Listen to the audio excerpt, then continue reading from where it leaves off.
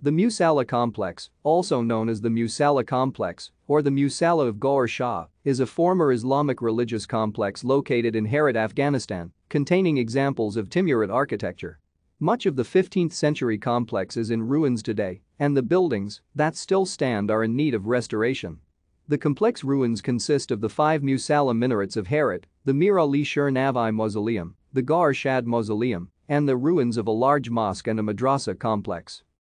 Construction on the complex began in 1417 under Queen Gawhar Shad, the wife of Timurid ruler Shah, and ended in the late 1400s with the building of a madrasa by Sultan Husain Bukhara.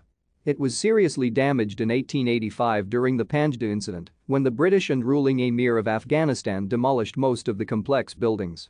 Due to earthquakes and war, 4 fell during the course of the 20th century. Shah made Herat the capital of the Timurid Empire in 1405, moving it from Samarkand. Thank you for watching. Like and subscribe if you would like to view more of our videos. Have a nice day.